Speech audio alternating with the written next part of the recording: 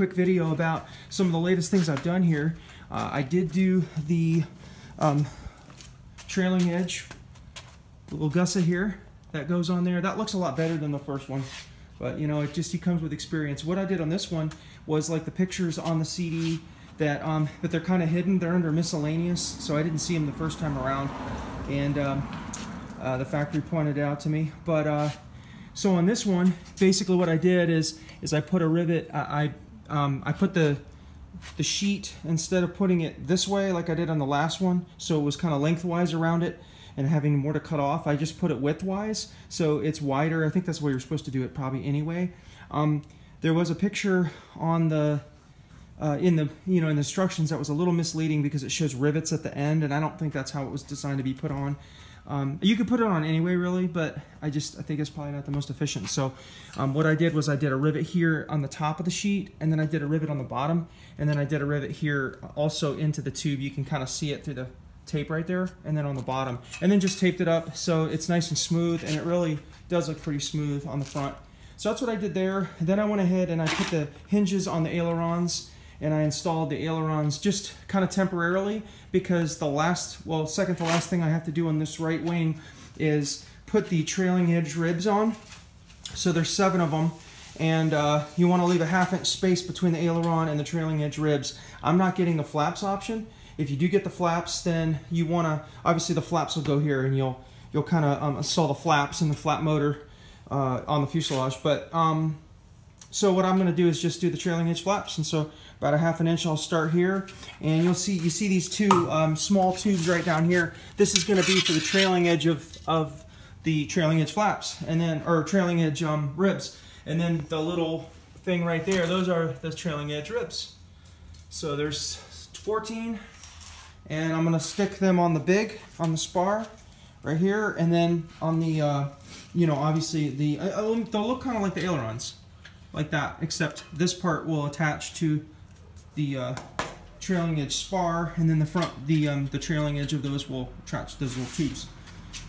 You rivet them in place. You got to make sure they're level. That's really important because it's obviously part of the flight control surface, or wing surface. So these are the flight control surfaces, but you know what I mean.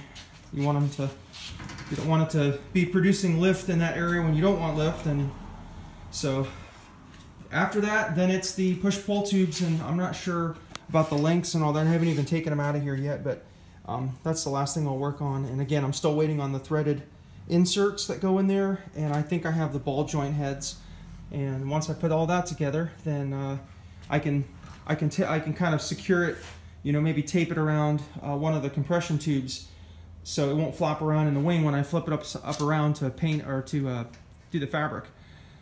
So I'm ready to move to the left wing, but I don't want to rush it, because obviously rushing led to what I did before, where I put the aluminum rivets in here instead of the stainless steel. But thankfully it only took like 30 minutes to fix it, so I'm happy about that.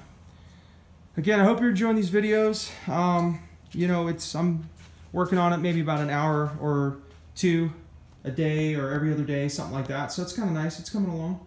Thanks for watching. Beginning the install here of the trailing edge ribs, and so I've got the this little basically aluminum sheet that's I don't know, it's pretty hard, but it's pretty firm, and I've got that in place, and I've got it basically supported against the leading edge spar and then the trailing edge spar, and what that does is just flattens out the trailing edge rib real nice. And sorry it's so dark in here, it's really raining outside, so I'm in the garage tonight, but anyway, so then the small tube's gonna attach here, and there's 7 of these. So yeah, so this is the first one. I got the first hole drilled in the top, and I'm about to rivet with SS44 rivets for the spar and SS42, the smaller stainless steel rivets for the back. So I'm gonna do that, and I'll show you the progress as I go.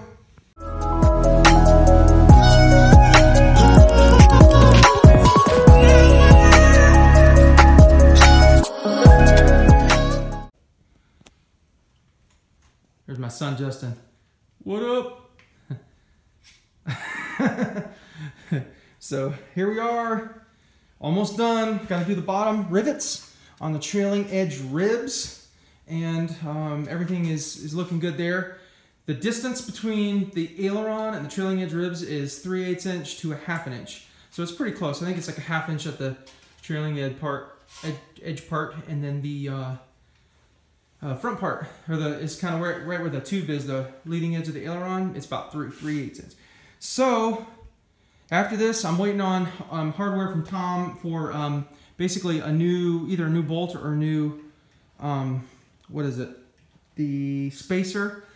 One of the two. I think it's a new bolt size, because the bolt wouldn't go through. It's an AN4-20 bolt, and it wouldn't work. So I've got it wasn't going all the way through.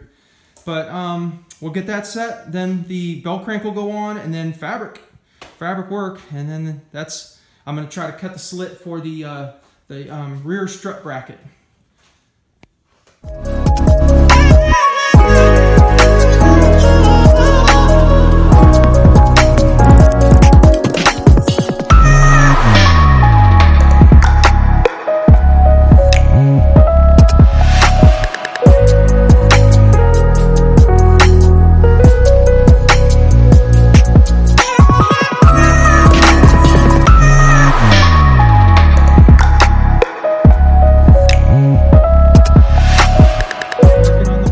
Tubes, baby.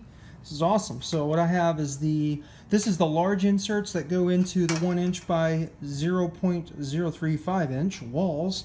The reason why I'm joking about that is because one of these was being a sucker and would not go in, so I had to sand the end down and just mallet it in. And so, but I got this one, and this is SS44. There's 3 of those rivets, and I put them about 120 degrees or so around the tube. So just 3 of them, and did the other side too. So you do that to 2 of the tubes, 1 for each side. And this is the long push-pull tube that's going to connect to the bell crank all the way down to the root tube.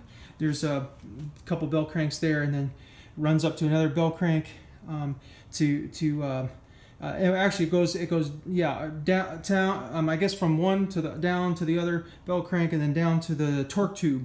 So when I get the fuselage, you'll see all that. But it's coming. This is the long one. I got to do the small inserts into the smaller pieces for the ones that go back to the ailerons.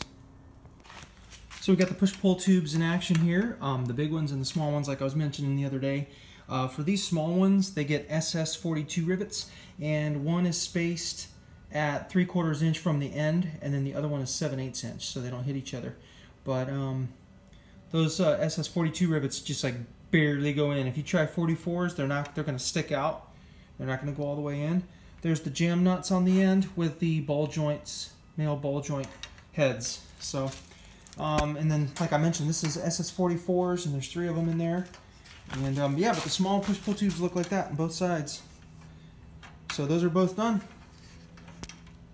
Just waiting on the outboard bell crank. Actually, the spacers were the wrong width. So I think I showed this before. I might have mentioned this before. I don't remember. But so you got the bell crank, and then the spacers. These are big, and I think these were the wrong size. So Tom's sending the smaller ones. There's a new guy there working, I guess, in the factory. So, but yeah. Getting the small ones, I think they're white or something like that. It probably doesn't matter what color. It's just these are like 7/8 inch high or wide, not wide, but tall. So yeah, they're too big, and so then those AN420 bolts don't work. They're too short. So moving along though, just that one last little bit. Once I get the push-pull tubes, or at least the big one, installed, I'm going to cover with fabric and then bang out that second wing. Just a quick video about the bell crank. So you got the little large push-pull tube, and I'm not exactly sure this is the exact location for this, but I guess I can adjust it later. But I've got a smaller bolt through there with a washer into the ball joint head, and then another washer castle nut on top with a cotter pin. So that can rotate around a little bit, and then same thing here, except I got from Tom at the factory the smaller spacer in there. I don't know if you can see. It's a little maybe from this angle. Yeah, you see it's not as high. And then it just comes through with the bolt. You get the washer on the top with the castle nut So that's in there, and then you just wait. One thing I did have to do is kind of drill a little bit of the, just so the bolt would fit through the hole there.